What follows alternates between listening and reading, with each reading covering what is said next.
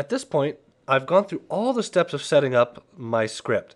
I've downloaded, I unzipped it, I uploaded it, I created the database, I modified the configuration file and uploaded it. Now I'm going to go to the website and actually do the configuration that needs to take place.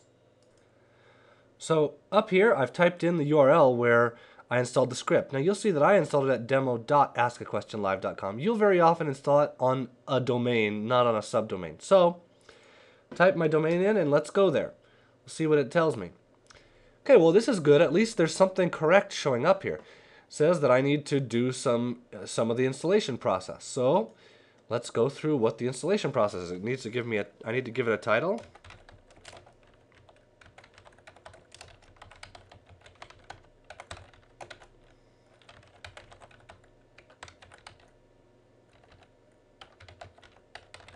I'm just making up an email.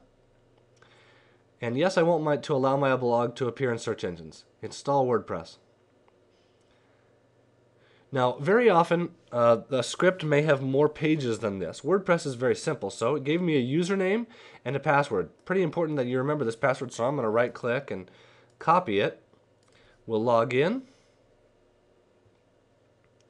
I got to put in the username it just gave me, admin, and the password that it just gave me. I'll paste it there. Log in.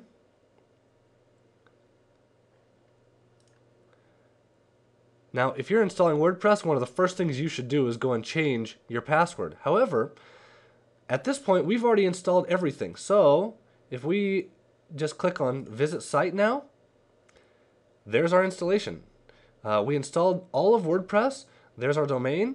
We did everything correctly. Now it's just modifying this, which you can learn to modify WordPress anywhere. So almost all scripts are this way, where you download it, you unzip it, you upload it with FTP, you modify a configuration file, you set up a database, and then you'll go through some installation process online on your website where it was installed. Very often you'll go to like an install directory, so it would have been demo.askaquestionlive.com/install or something like that.